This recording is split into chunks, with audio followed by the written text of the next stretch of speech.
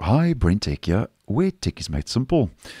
So, as part of the Moment 4 feature update that started rolling out earlier this week as I posted, one of the new features rolling out for the Photos app is the new background blur, which I did post on when it was still in preview earlier on this month and has now started making its way now as part of the Moment 4 feature update as a new feature available in the Photos app for Windows 11.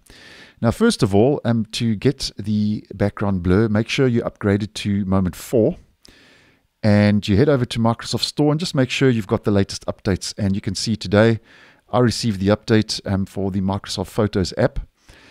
And just to demonstrate for the purpose of this video, if we just select an image, to get to the background blur, we head up to the toolbar at the top, and here you'll see an edit button, edit image. You click on that, and as part of the options that are available currently, we get the new background blur, which has now been added with this most recent update.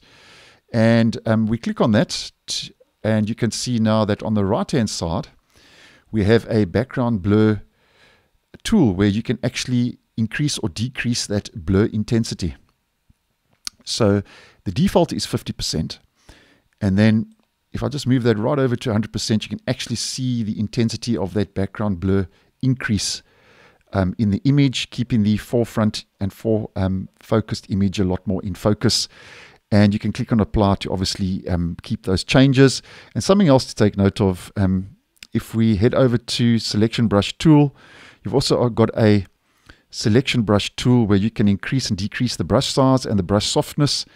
And just to demonstrate, there we go. I'm just going to, very simple demonstration. You can blur a selected image and part of that image with that new brush to bring in the background blur. So that's the background blur tool that's now available.